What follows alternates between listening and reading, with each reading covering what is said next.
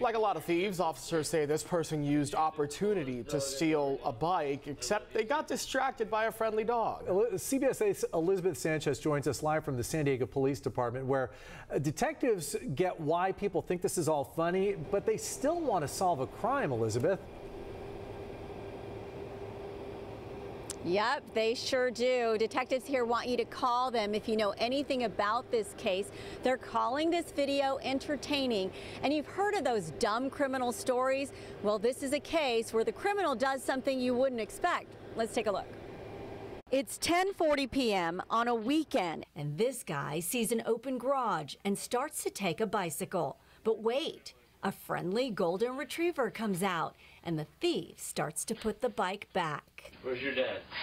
Where's your dad? She's not enough to leave your garage open. The garage has several bicycles, but the thief pets the happy dog, eventually calling for the homeowner to come out. Dad, where are you? Unique situation, obviously a crime of opportunity. Very unusual. I haven't seen anything like that in my career. For a moment, you think the thief is going to just leave the $1,300 bike. I love you too. I love you too, buddy guy. He seemed very friendly, especially with the dog. I wouldn't want to jump to conclusions and say he was under the influence of anything. But after playing with the dog for about a minute, the bike thief leaves. The dog starts to follow, but doesn't go with the thief. And now police need your help. His photos on social media. It's a white male, probably early 30s. In the video, he's wearing some pretty distinct orange athletic type shoes. And we can say for certain he's a dog lover. You might be the coolest dog ever.